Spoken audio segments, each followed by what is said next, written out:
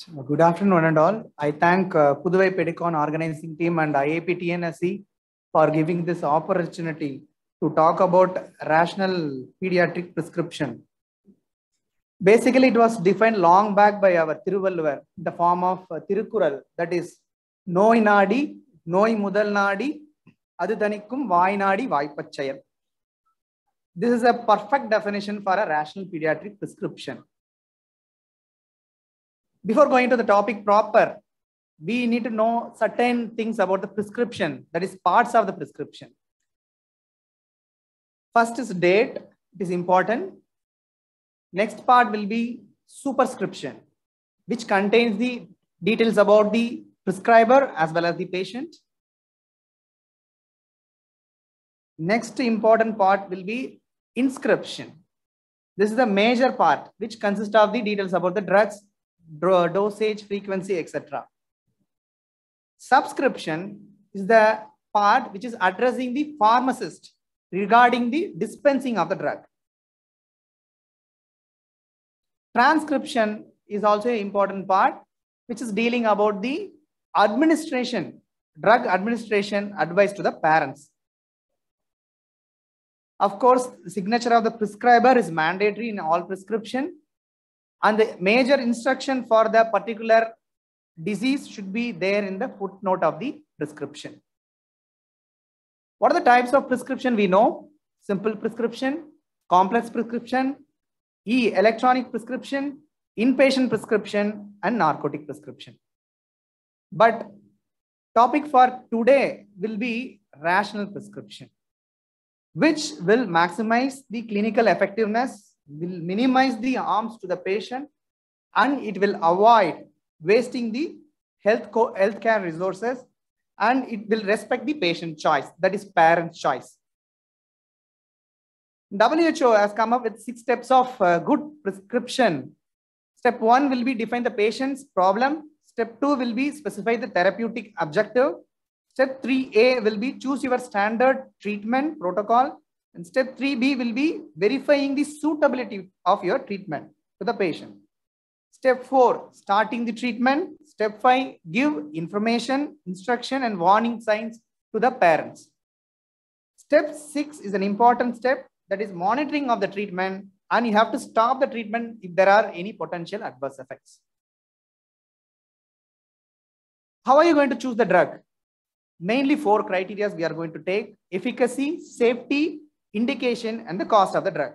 When there are more similar drugs, there should be preference to pharmaceutical agents which have been thoroughly investigated, which have the most favorable pharmacokinetic properties, which are produced by reliable industrial facilities like evidence-based medicine, and the drugs should be included in the P medication list. What is P medication list? P medication list is nothing but this model list of essential medicine for children was derived by World Health Organization, and totally so far 7 lists have been produced. The latest update was done at the 2019. From this list, all this medicine should be used for the children. That is called rational prescription. What about Indian level list is available? Indian Academy of Pediatrics has updated. It's not updated, it's adopted from WHO list, but it still need to be updated because the first list was produced at the year 2011. So while prescribing, we have to take care of the drug factors like pharmacokinetics, pharmacodynamics, and the evidence-based drugs. And we have to think about cost effectiveness of the drug. And we have to think about patient factors, that is child factors and parents factors, namely age and sex of the patient, interacting diseases of the patient, interactive drugs that is the patient is getting, the genetics profile of the patient. Important for children will be the taste of the drug, whether it is palatable, all this consideration to be taken care. There are few assessment tools are available to assess the rationality of the prescription, namely POPI, modified POPI, PIP. What is POPI? Pediatrics, omissions of prescription and inappropriate prescriptions. It contains 105 criteria, quite complex one. So we cannot use this POP criteria in our setup. Then subsequently, it is modified by UK treatment guidelines. Then what is the ideal tool we can use? That is PIP, indicators of potentially inappropriate prescribing in children. This tool will be useful to assess in primary care settings like our Indian country. It consists only 12 criteria and it is simpler to apply and that requires minimal clinical information about the patient. So we are going to see something about PIP. It is the area of interest for the research for postgraduate students. And it consists of 12 indicators. One indicator I just want to read out. Intranasal beclomethasone should not be prescribed to children under 6 years. Like that, there are 12 indicators available in the PIP list, PIP tool.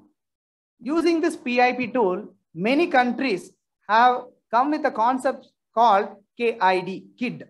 What is KID? Key potentially inappropriate drugs in children. This list consists of many drugs. I just want to take the first page of the list in which that codeine has been mentioned. Codeine, which will cause respiratory depression and death in children.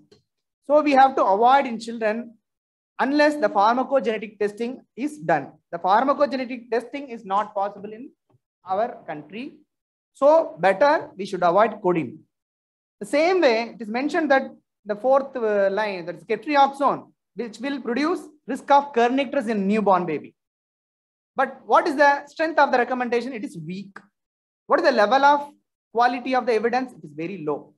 Even though the strength of the recommendation is weak and the level of the quality of the evidence is low, we still cautious about using ceftriaxone in neonates to avoid kernicterus. So it is not depend upon the strength of the evidence and the quality of the evidence.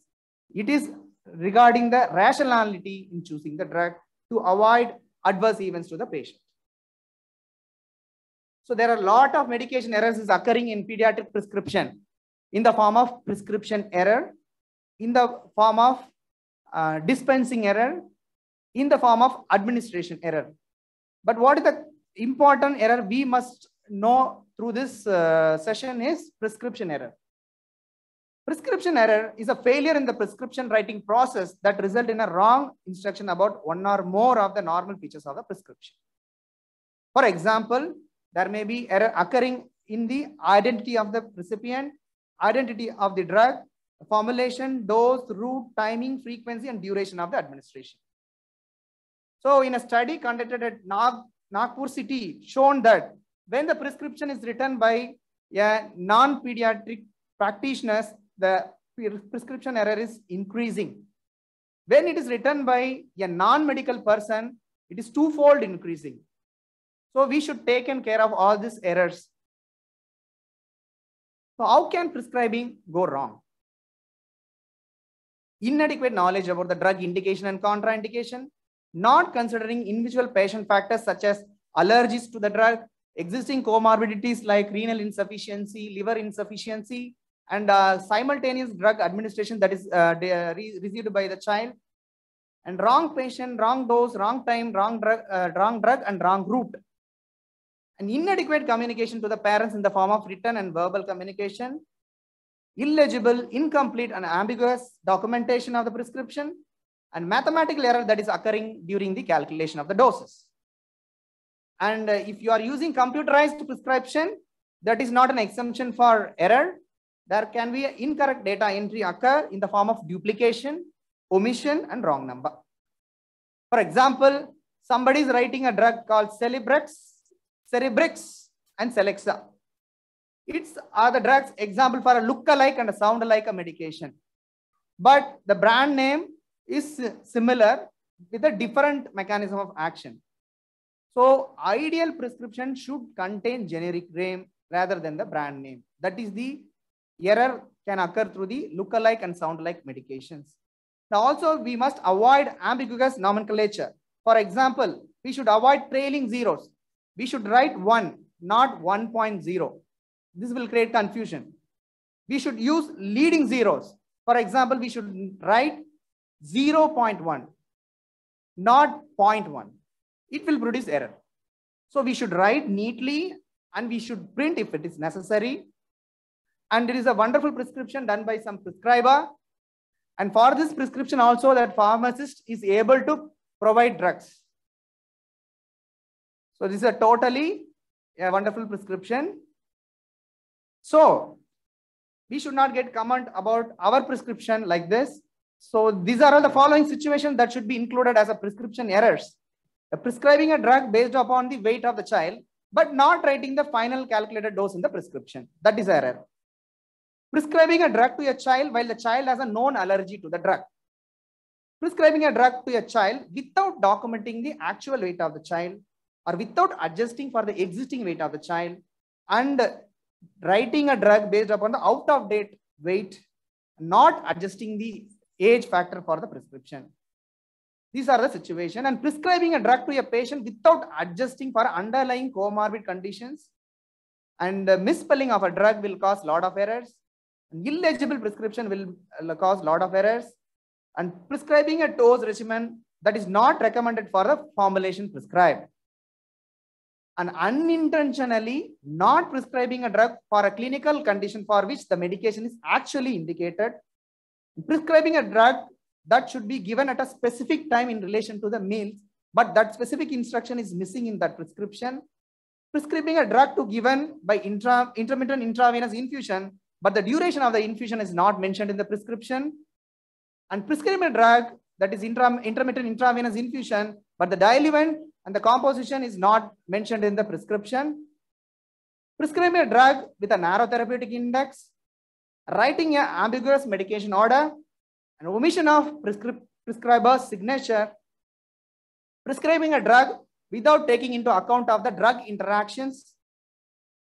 Prescription of a drug which have potential at a dose of subtherapeutic dose or supratherapeutic dose. Writing a drug's name using abbreviation or non-standard nomenclatures. Prescribing a drug for a patient who has a specific contraindication to the particular drug. And finally, prescribing to a patient a dose that is not within plus or minus 25% of the recommended dose. Prescribing a drug to be taken when required without specifying the maximum daily dose of the drug. And not rewriting the prescription in a full change that has been made. You have to rewrite the prescription if you are made any changes in the prescription. So in this prescription, the strength mentioned is 1 milligram. Actually, it is 2 milligram. Because of this error, automatically the dosage will become wrong. So this is another irrational prescription consists of 4 antibiotics for a child having 24 hours of fever. Maybe the temperature is 103, but writing a 4 antibiotics for a single day fever is totally irrational. That is why there are a lot of studies are coming up regarding the prescription analysis. Somebody may analyze our prescription in future, both in the outpatient setup and inpatient setup.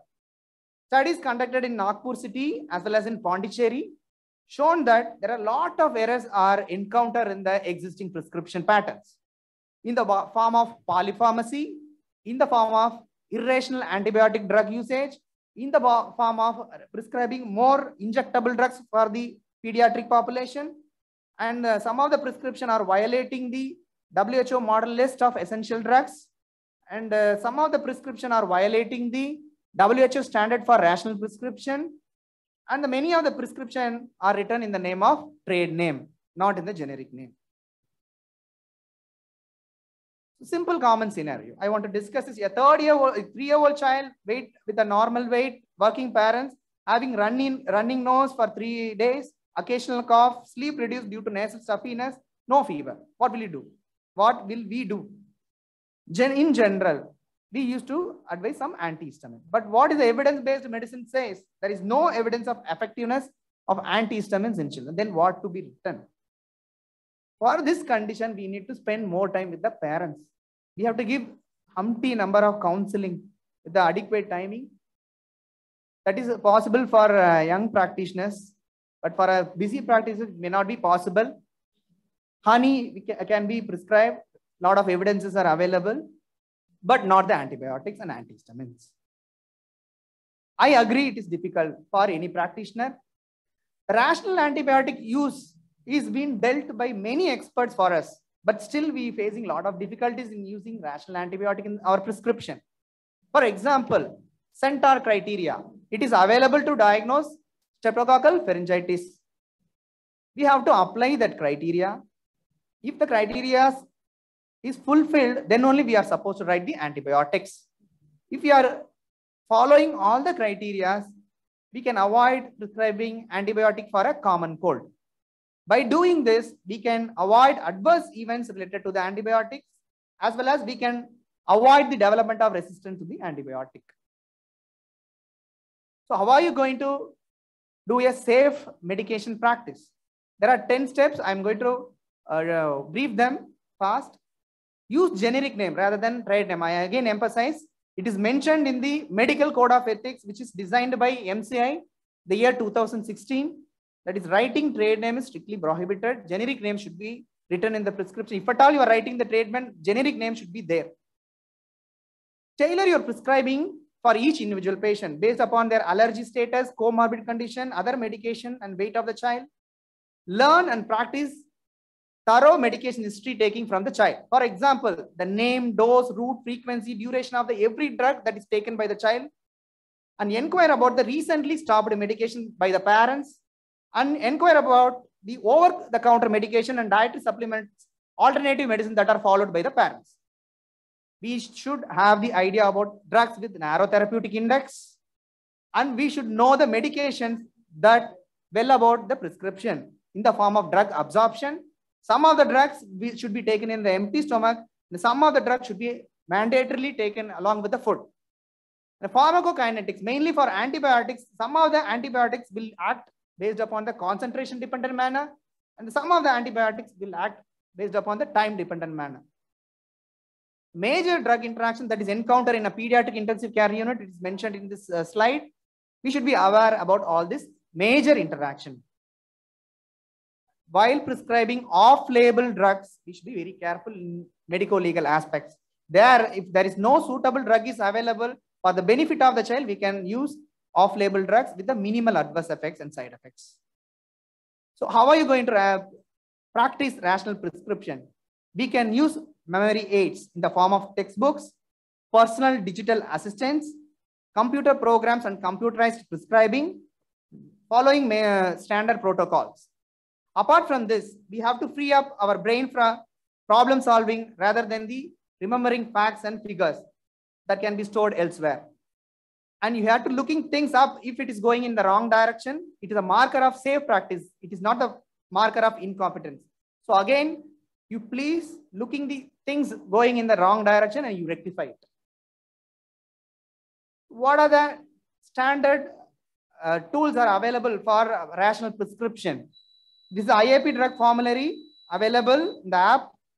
We can use, all IAP members are eligible to use the app, the free of cost. IBM app is available, BNF books and textbook of Nelson is available. And every pediatrician must read this WHO drug safety manual before starting their prescription. And we must know about the certain banned drugs by CDSCO, that is Central Drug Standard Control Organization, that is the governing body of drugs in our country. Remember the 5R. What are the 5R? Right drug, right dose, right route, right time, and right patient. And develop checking habits twice or thrice when prescribing a medication. Remember, computerized systems still require checking, even though they are having a facility of blocking the errors. Never administer medication unless you are 100% sure about the drug. Practice makes permanent and practice makes perfect. So start your checking habits now and involve the patients and parents in reporting the drug adverse effects actively while you are monitoring the patient for a newer drug, and report the medication error to the concerned authorities. Right now we have reporting authorities in the following websites from our IAP, that is iapdrugformulary.com and iapindia.org. We can get reply from the concerned specialists if you are going to report a specific significant adverse drug event. Pharmacoeconomics is the final step of a rational pediatric practice. Please avoid polytherapy for the view of cost reduction. You have to prepare your own list of cost-effective medicines. You have to choose the drugs from the drug control pricing list. For example, a bronchodilator therapy, brand X with a fixed drug combination will cost 108 rupees, whereas a same drug, if it is coming as a single drug in a brand Y, which will cost 20 rupees. I cannot mention the brand name. So please be rational and cost-effective while prescribing. These are all some interesting prescriptions. The senior pediatrician Dr. Arulalan is following this prescription, which contains Tamil and English language in a printing model. He is describing the patient name and complaints, disease condition, drugs, frequency, dose, duration. It is a 3 pages of a single prescription, outpatient prescription for a patient. That much involvement is shown by a lot of pediatricians. So I got admired by this prescription. And another rational prescription by Dr. Palniram sir is writing, it's a e-prescription. He's writing the diagnosis clearly, it's a viral illness. And he is not prescribing any antibiotics. Majority of his prescriptions are very rational. And it is an interesting prescription by my friend Dr. Subbaya, which contains emergency pediatric assessment triangle in a OP prescription. This is a kind of prescription followed by my friend Dr. Shivagurunathan. It is the prescription paper will copy your prescription without carbon paper. Such kind of prescription papers are nowadays available. At the end of the week, at the end of the month, you can revise your prescription. You can self-assess your prescription. What are the wrong things we have done in our prescription, and we can rectify our prescription. So in my point of view, all pediatricians are like poets. Every day they are writing 50 to 100 poems for the sake of their audience. That is, the audience are parents, with the maintaining the rationality in the form of writing a rational prescription. Not only they are poets, they are good judges. They are writing a powerful verdict on each prescription by considering the prescription factors every day. So this is my poem. Sorry. This is my verdict. Very sorry. This is my rational prescription of my own practice. So while prescribing rational prescription, take home message, appropriate diagnosis, evidence-based medicine should be there, pharmacoeconomic consideration should be there, and it should be error-free prescription and a legible prescription, and drug safety and efficacy to be maintained in all prescription. And the important thing will be, it should be a parents and child-friendly prescription. My recommendation out of this talk will be, we must have a rational pediatric prescription curriculum for undergraduate and postgraduate medical education. We should promote regional-wise assessment of pediatric prescription using a various rational prescription tool all over the country to find out the rationality of the prescription. And we need to have an updated list of essential medicine for children to provide national level guidelines by the regulatory bodies. And we should create a detailed research scope for medication error that is occurring in children to ensure the safety of children of this country. Thank you for patient listening.